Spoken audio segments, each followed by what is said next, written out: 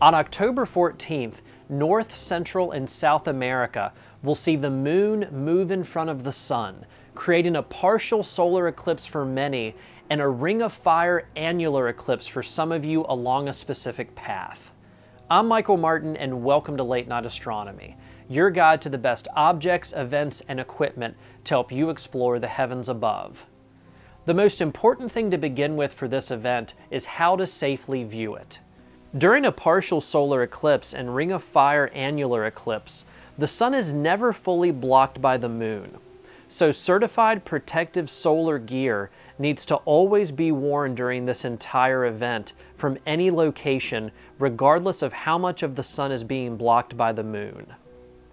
I plan on viewing this eclipse using a pair of ISO certified solar glasses and an Eclipse Smart solar telescope. Just be sure to always double check your solar gear for scratches or damage before using them.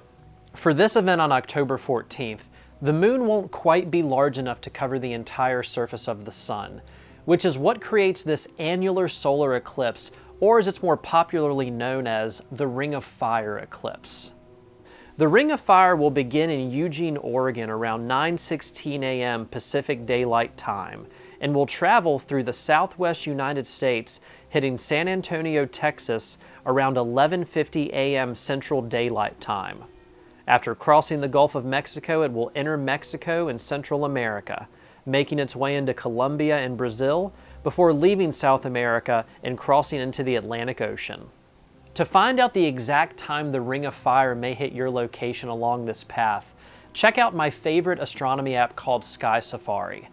They just did an updated version of this app that has some incredible information to help you pinpoint the exact moment when the peak of this eclipse will hit, whether you're under the partial eclipse or the annular Ring of Fire eclipse.